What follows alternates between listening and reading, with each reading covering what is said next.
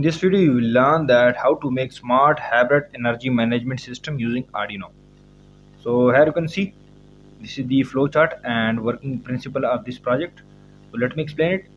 So here you can see we have three power sources. One is solar, the second one is grid, and the third one is battery.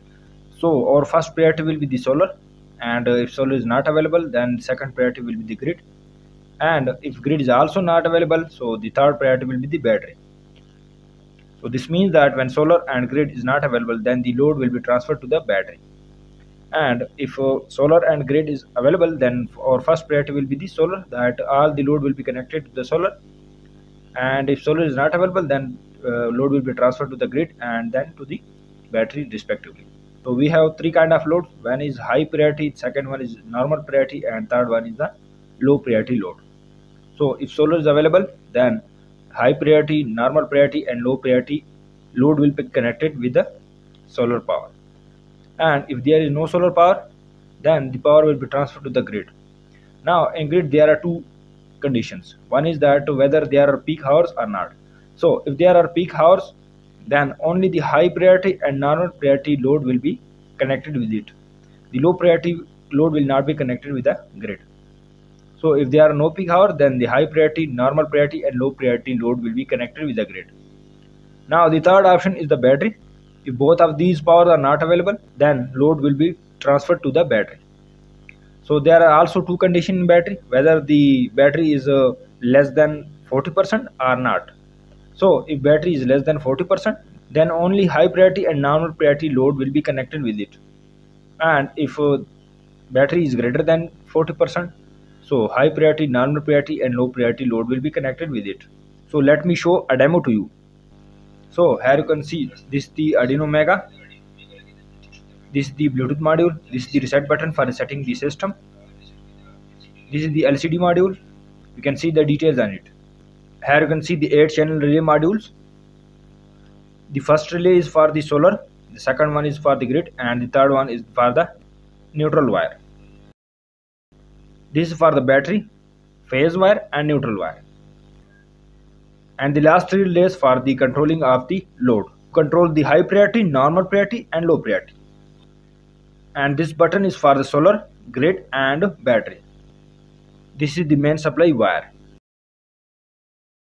This is the step down transformer. This is also the step down transformer. This is the bridge, capacitor, and then resistors. Same here, bridge, capacitor, resistors. This is for sensing the voltage. This is also for sensing voltage.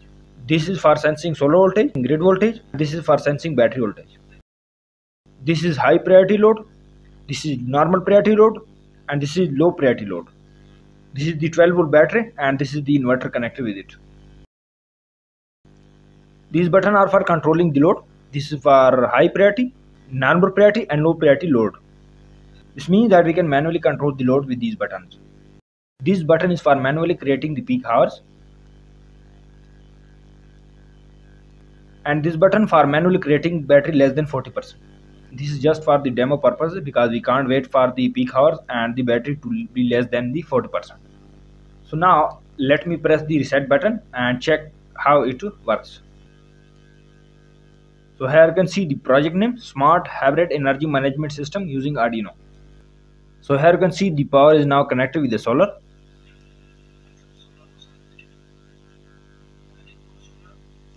Here you can see the solar power is also on, grid is also on, battery is also on. But our first priority is the solar, that's why it's connected with the solar. Now let me show you that how you will connect the mobile phone with the Bluetooth module. Now this is the mobile app. First of all, press here. Now connect the Bluetooth name. Now press the connect button. Now wait for a second. So here you can see the Bluetooth is now connected here. If it show error, then it means that not connected with the Bluetooth.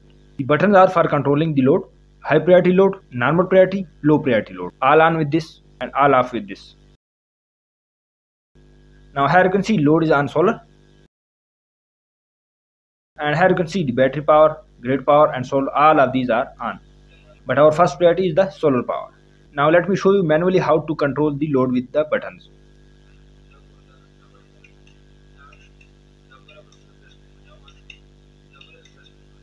Now let me show you how to control the load with the mobile phone. Press the high priority, turn off. Normal priority, turn off. Low priority, turn off. Turn on all, turn off all. So in this way you can control it with a mobile phone. Now let me turn off the solar power and check how it works.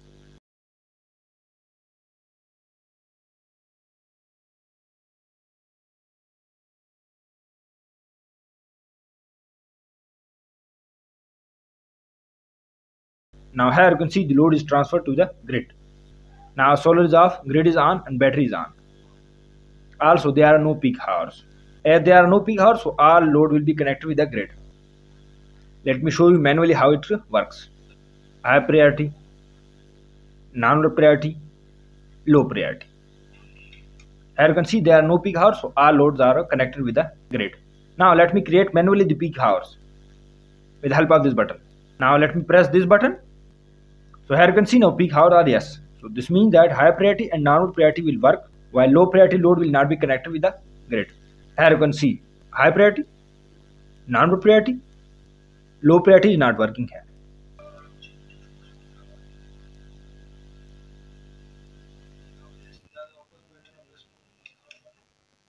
Let me turn off the peak hour now. Now our next case will be that transfer the load to the battery. So this means that we will turn off the grid now. Now let me turn off the grid. So here you can see now load is transferred to the battery. Here you can see solar is off, grid is off and battery is on. Battery is also greater than 40%. Now here you can see high priority, normal priority, while low priority will not work on the battery. You can see here battery is greater than 40%. Now let me manually make the battery less than 40% with the help of this button. Let me press it and let's see. After pressing the button, you can see here battery is less than 40% now. Now only high priority will work. Normal priority is not working. Low priority load is also not working.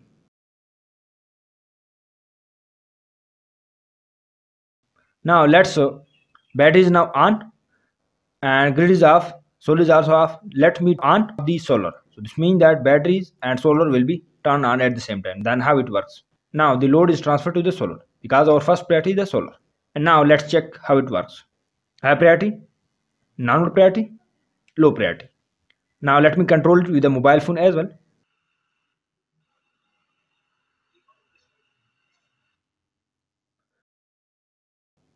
Here you can see peak hours or no.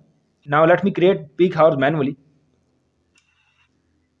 Here you can see after pressing the button peak hour are yes. Now let me control it with a mobile phone. High priority, normal priority, low priority is not working here because they are peak hours. Now let me turn off the peak hours. Let me press the button. Now let me check the low priority. Here you can see it working now. Let me show all to you. High priority, normal priority and low priority. So this was the method of how to make smart hybrid energy management system using Arduino. The circuit diagram and code link is available in the description. You can download from there. If you like the project, please subscribe my channel, like and share the video. Visit my channel for more videos related to Arduino. Thanks for watching.